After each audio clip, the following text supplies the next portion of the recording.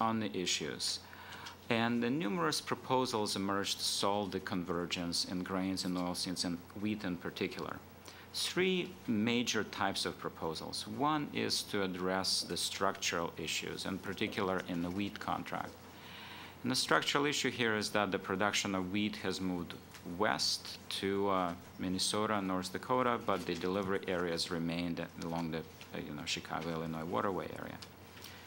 Another set of proposals is to address the carry, to limit the, to move away from full carry effectively, to limit speculative ownership of certificates, to limit market participation of index funds, to increase storage rates, to do something that would make carry more expensive, basically.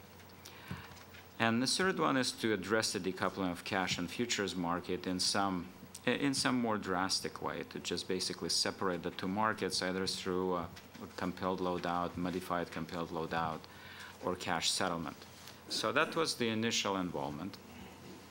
And then the subsequent involvement, as these problems we've noticed from the charts that you saw before were not being solved, the CFTC formed the Subcommittee on Convergence as the subcommittee of this Agricultural Advisory Committee. 18 members of the subcommittee were selected from 36 candidates who submitted the candidates. And the sort of the principle that we're following in working on this issue is to introduce greater transparency and to induce collaboration, to elicit collaboration among those who are in the market dealing with this contract, the exchange, the regulators, and others.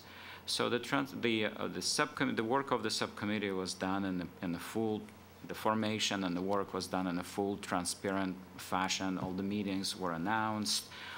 Public was able to listen into all of the meetings, and the subcommittee discussed ways to address contract design issues among the ones that I showed you before. Basically, there are five different types of options in the menu of options. To introduce new par delivery area for wheat, to increase storage rates, to put penalties on ownership of certificates, to compel the loadout, and to look into a cash settlement of this contract.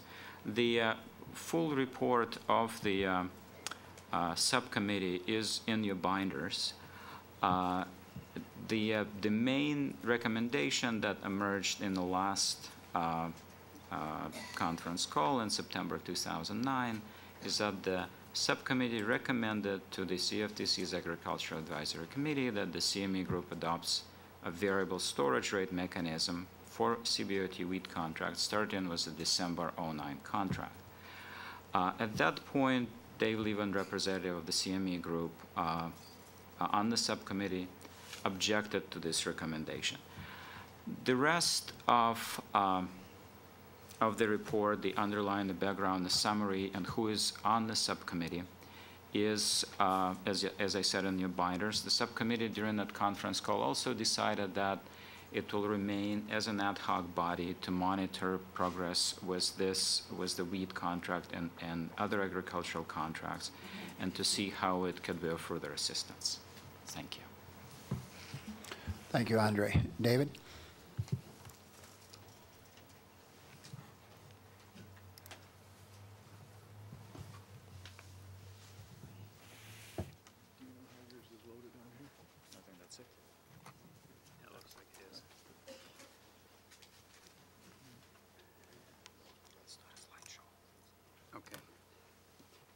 Thank you, Commissioner Dunn. Thanks for bringing the Ag Advisory Committee together, the experts in the industry, to discuss this issue. I think we're finally there, and there's no not after that statement, because I think the variable storage rate is a very innovative concept. It's one that addresses the fundamental cause that the research has shown behind the lack of convergence, and that's spreads reaching full carry and not being able to expand further because of the fixed storage rate. I just wanted to clarify Andre's last comment was that he noted that I did not support the subcommittee recommendation, and that's not correct. As I think everyone that's involved with the subcommittee knows, the variable storage rate proposal came from CME Group. We developed it in the fall of 2008 and presented that to the subcommittee. What I objected to was the implementation date, the December implementation date. So what I want to do today is go through. Put it up on full screen. Oops, okay. And that is go through what the variable storage rate proposal is. And we submitted this to CFTC, as Commissioner Dunn noted, in late September, September 29th to be exact. It's under a 45-day review. And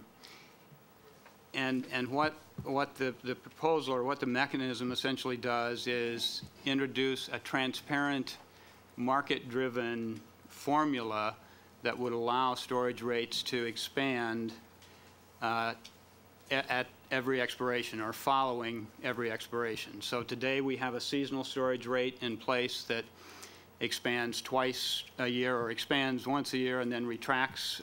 It expands in July, stays in effect through mid-December when the storage demand is greatest and storage costs are higher, and then it reverts back to 5 cents per bushel per month in December.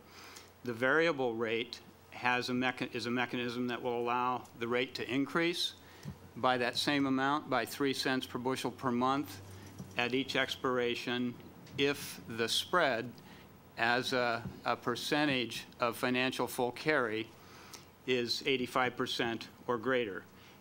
If the spread, conversely, is 50% of full carry or less, the storage rate would decrease by the same amount, by 3 cents per bushel per month.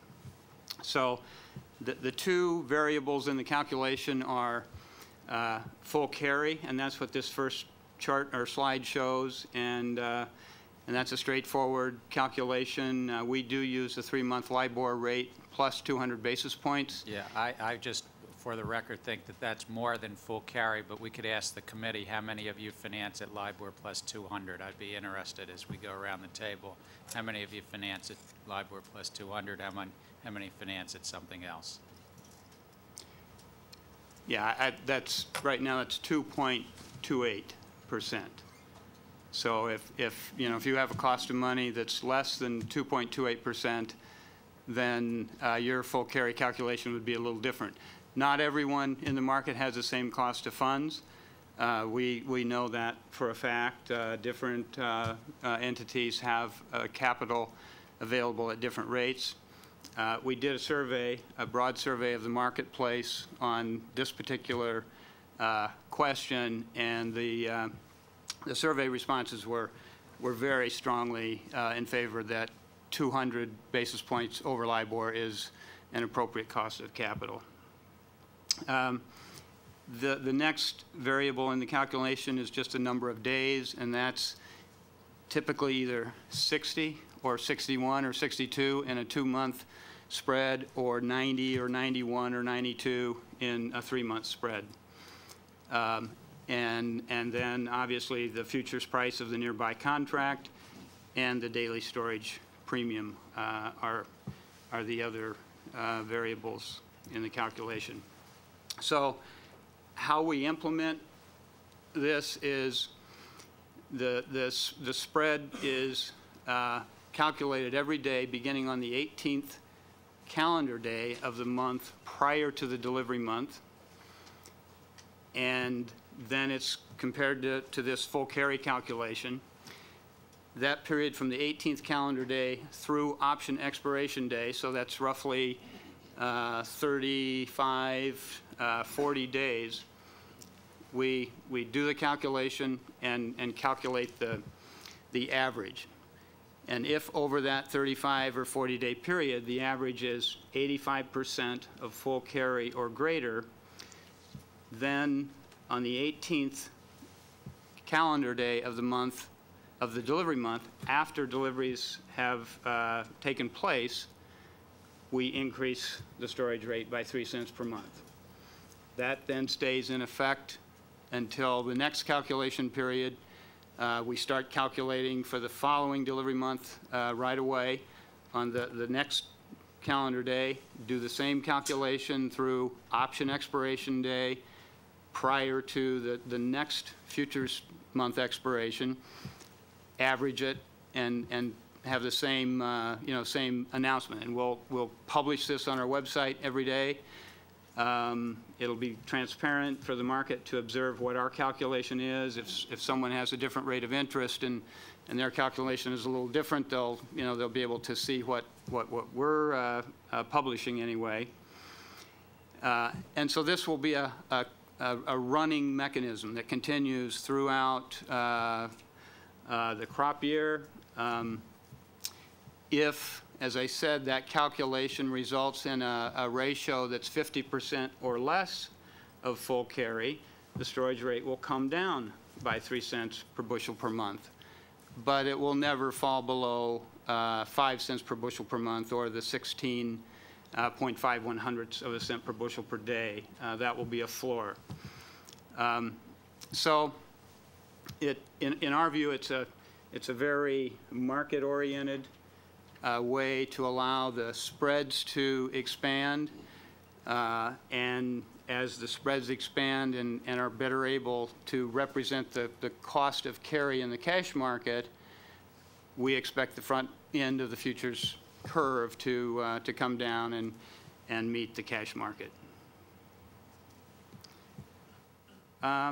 As I said, the components of the calculation, 3-month LIBOR plus 200, market feedback confirmed that as an accurate, transparent measure of the cost of capital. Current spreads actually confirm that. If you look at where the spreads are today using that interest rate, we're 95 to 97% of full carry in the nearby spreads. The trigger level of 85%, there's been some discussion of that, and some have used 80% as the level to trigger an increase in storage rate. We think 85% is the right trigger level. It's a level that makes it a little harder to achieve an expansion in storage rates, and there is an economic incentive in this mechanism for firms who are carrying wheat to try to achieve a higher storage rate by getting those spreads out beyond the trigger level. So we don't want to set the trigger level too low and make that too easy. We want convergence. We all agree on the objective. We just want to make sure that the mechanism doesn't introduce too much flexibility, I guess, or volatility into what storage rates and carrying charges are. Likewise, the 50% trigger for lowering storage rates was uniformly supported by the marketplace in our survey, and again, we think it's an appropriate number at which to lower storage rates, and does make it a kind of difficult target for those who want lower storage rates to, if they're trading in spreads, to try to achieve that. It's something that it won't be all that easy to achieve. This is just a history, and I know Krista and Dave went over kind of the chronology of the changes in the wheat contract. This is a chronology of the storage rates in the wheat contract. Jan 2000 through July of 08, they were 15/100ths of a cent per bushel per day, or 4.5 cents per month. In July of 08, we made an increase to 16.5/100ths, or 5 cents per bushel per month, so roughly a 25% increase in storage rates at that time. We still observed problems with convergence, so we quickly after the July 08 change convened industry group, 2 industry meetings actually in Chicago, to look at what the next changes in the wheat contract should be to address the basis convergence issue. At that time, we agreed on the seasonal storage rate, which increases from 5 to 8 cents per month during that July through December period, and the additional delivery points on the Ohio River, Mississippi, and Northwest Ohio. So September 2010 going forward, we hope that we have a variable storage rate in place. And as I said, this is what's currently pending CFTC approval.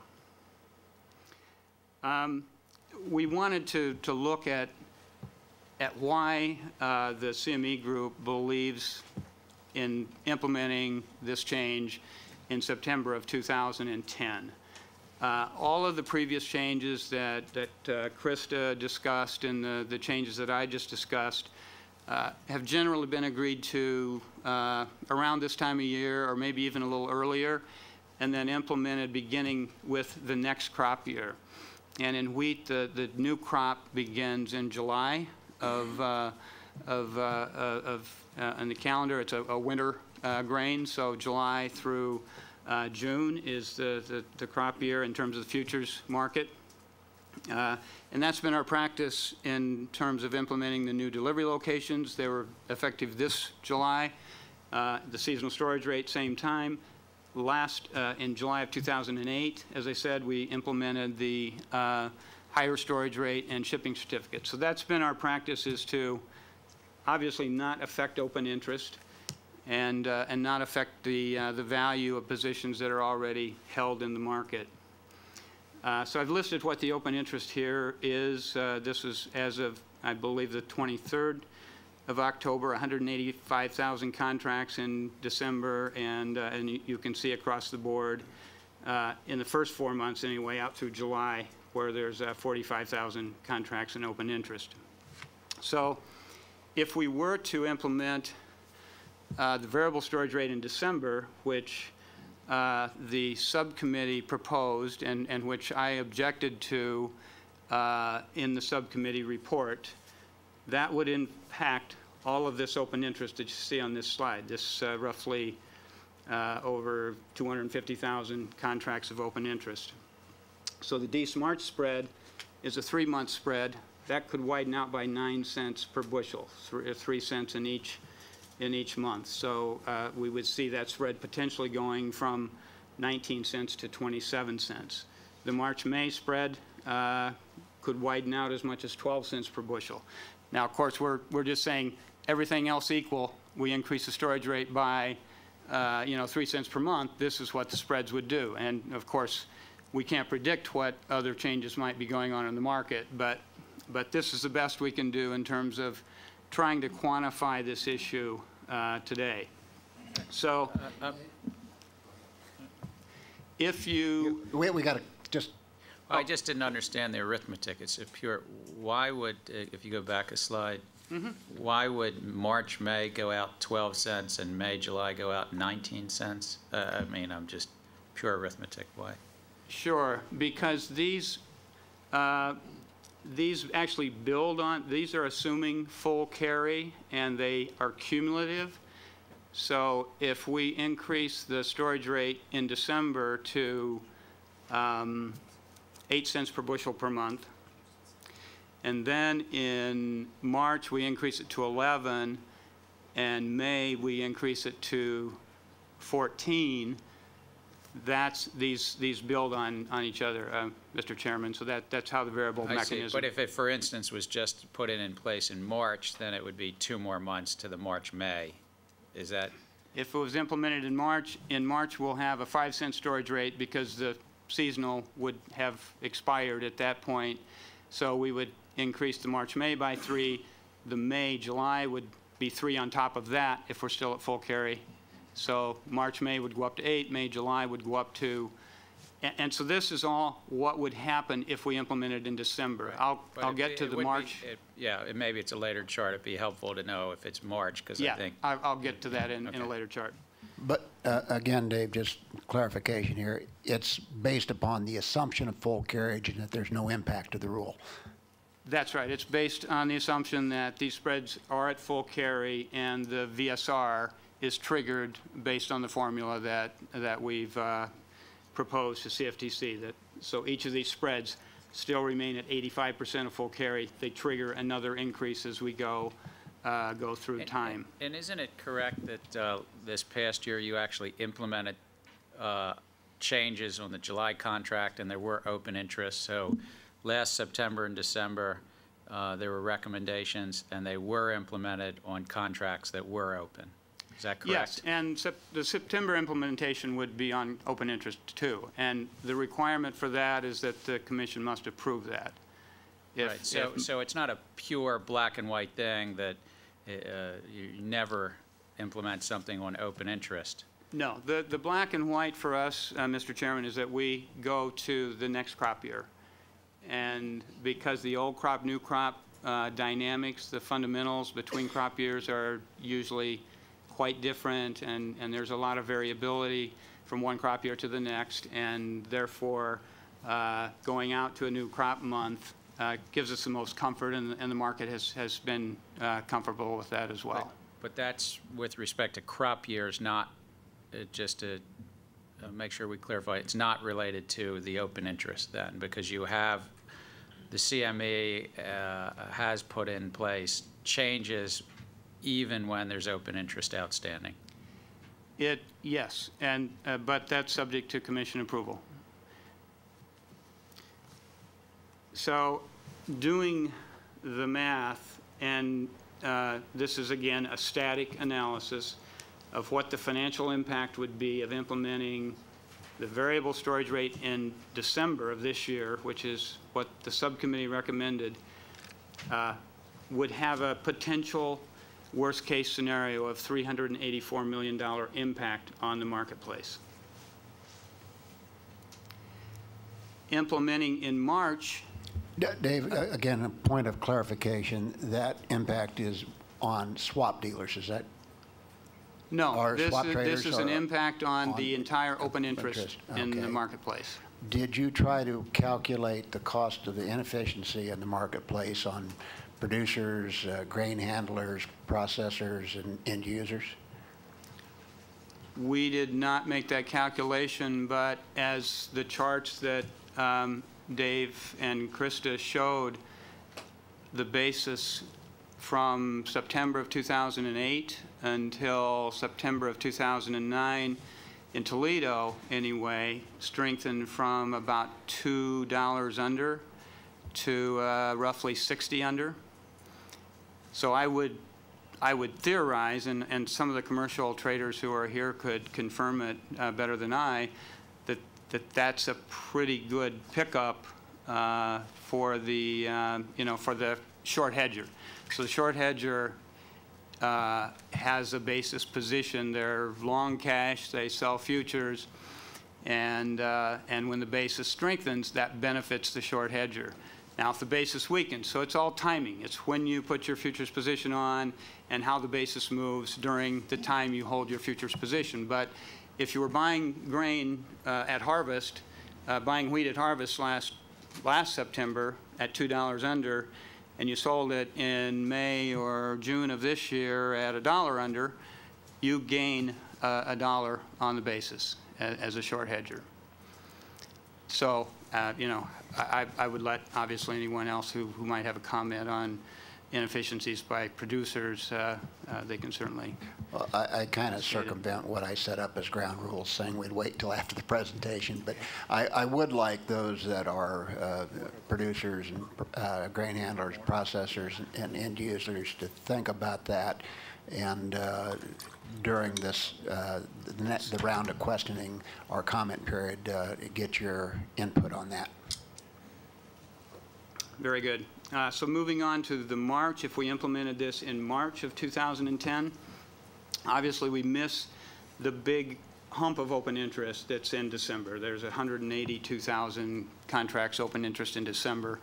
March would get us beyond that, but March May spread was 97% of full carry when I calculated it the other day. So that means if we implement this in March, that spread could go out by 3 cents per bushel. The May-July spread could expand as well, and so when you calculate the feedback effects of implementing in March on the open interest in each contract month, you come up with a total of $46 million that would be transferred as a result of the exchange implementing a change on existing open interest that affects pricing of the contract. Dave, just arithmetic. Again, this assumes that it stays all in full carry, these fancy Latin words, ceteris paribus. I mean, means Yeah, all everything else being equal, which also Right. means like that's not the real world. But okay. It's the best we can do with the data we have. Well, all right. Mr. Chairman, I thought after our last hearing you weren't going to use Latin. It's others that put them in the reports. I don't know. But. Yeah, my economist threw that in, so I'll have to go back and have him stick to English in the future. If we implement in May 2010, now we're getting, we have less open interest that potentially is impacted, the May-July spread, though, is at full carry, so that spread would be impacted. And so we see that spread widening out from 10.25 to 16 cents. And the financial impacts then are shown on this slide of what we estimate at $8 million. If we implement in July of this year, the July SEP is trading inside full carry, so that potentially implementing variable storage rate in July may not affect that spread at all. And as I said, the July futures contract is the first month in the crop year for wheat. The reason we didn't propose July is that on July 18th, the day that the storage rate would be increased under the variable trigger, we already increased the storage rate by 3 cents, by the same amount under the seasonal rate that's in place today. So there's significant open interest in July. It's possible under the variable storage rate that as the market dynamics are changing, the variable rate might not be triggered in July. The July SEP spread might trade under 85% of full carry, and we would then not have an increase to 8 cents on July 18th. However, if we leave the seasonal storage rate in place that's there today, we will increase to 8 cents on July 18th, and then we move to September, and the variable storage rate would then replace the seasonal rate in September. It would work on top of the 8 cents that's already in place because of the July seasonal going into effect. So that's the play on July. I mean, it's a little complicated, and I apologize for that, but it seems like July would be a good alternative, but it does have the other side of the equation of the rate perhaps not being triggered by a variable mechanism in July when it's already going to increase due to the seasonal rate. So there really is no estimated financial impact of a July or September implementation, although the caveat on the July is that it could be impacted the other way. But Dave, you seem to indicate that May wouldn't have a material change in the contract. Is that correct, too? Well, our estimates are an $8 million effect, and that's across the open interest that's in May and July that would be impacted. So as you move through the months of the old crop contracts, the contracts, you have less open interest that would be impacted. And you don't have this building and cumulative effect that we assumed as we went from December through. But again, that's